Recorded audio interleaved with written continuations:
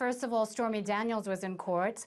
She wasn't part of the proceedings, but she was a spectator, but of course drawing all the cameras to her when she was there, and she made the statement outside. The main issue today was Michael Cohen, who is a lawyer of Donald Trump, the president here.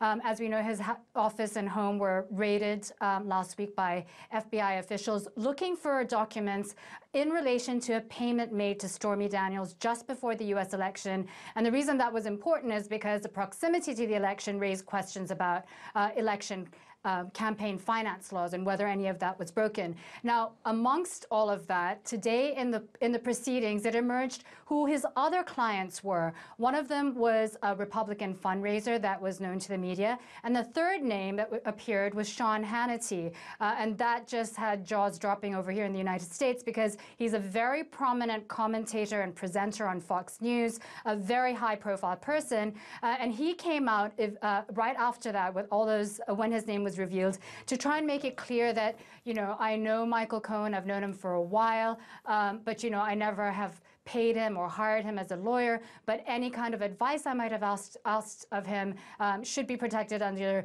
attorney-client privilege. So all of that's going to go into the nitty-gritty about the legalities of what that means and does it matter. To be honest, to the American people, it probably won't matter, except that he's a very popular person here amongst certain viewers. What does matter is that the president is one of the main clients, and what Michael Cohen was trying to do is trying to find out what kinds of documents the government actually has or what kind of materials the government actually has, because they don't know what the case is at the moment, so they know what kind of case to build up against. And, you know, as we've been talking about Cohen's legal team, they tried to stop prosecutors from looking at that material until that they can review it. But do we know why the judge rejected it? And what's the potential wider implications here for all of this?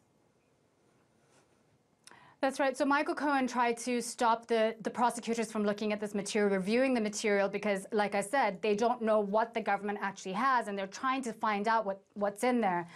So what the judge said is that she's looking at the option of putting together a taint team, as she called it. So basically a neutral group of legal lawyers who can go through the documents and decide what prosecutors can see or not. But she did say the defense team, as in Michael Cohen's team, would also be allowed to see what that material is. So that gives them some idea of what the case is about. And it's all a lot of legal issues, but why this is important is because this is amongst another case that the president is having to deal with, the whole Mueller investigation, the whole Russia investigation. And there's been lots of talk about whether Mueller would be fired, whether that investigation will continue.